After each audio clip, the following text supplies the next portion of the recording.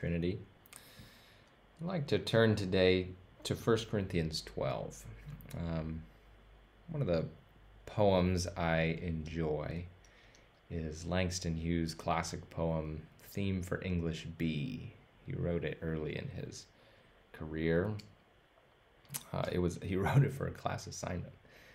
And in it, he has this idea that though he and the instructor are so different from each other, genuinely different from one another, have totally different experiences, that they belong to each other. And I can't read it without thinking, well, this idea doesn't just come from Hughes, and it doesn't just come from the American melting pot like Hughes talks about in the poem. No, this idea is much older than that, and we see it in 1 Corinthians 12 with the notion of the body of Christ being a body, that there are these pieces that belong to one another. 1 Corinthians 12:14 says, "For the body does not consist of one member, but of many. If the foot should say, 'Because I am not a hand, I do not belong to the body,' that would not make it any less a part of the body. And if the ear should say, 'Because I am not an eye, I do not belong to the body,' that would not make it any less a part of the body. And if the whole body were an eye, where would the sense of hearing be? If the whole body were an ear, where would be the sense of smell? But as it is, God arranged the members in the body, each one of them as he chose. If all were a single member, where would the body be?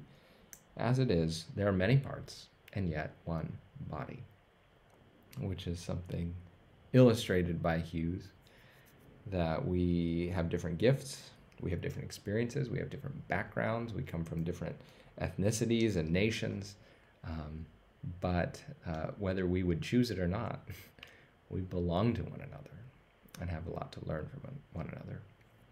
Hughes says this, theme for English B. The instructor said, "Go home and write a page tonight and let that page come out of you. Then it will be true." I wonder if it's that simple. I am 22, colored, born in Winston-Salem. I went to school there, then Durham, then here, to this college on the hill above Harlem.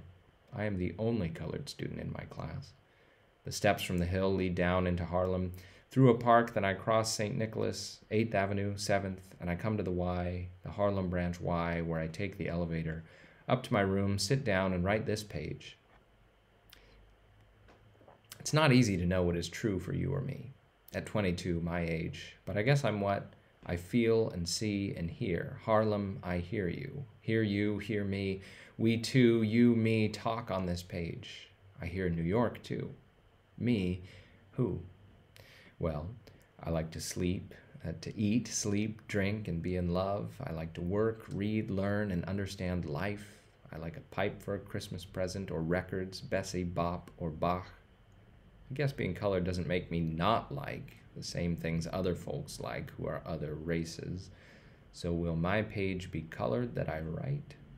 Being me, it will not be white, but it will be a part of you, instructor. You are white, yet a part of me, as I am a part of you. That's American. Sometimes, perhaps, you don't want to be a part of me, nor do I often want to be a part of you, but we are. That's true. As I learn from you, I guess you learn from me, although you're older and white and somewhat more free. This is my page for English B.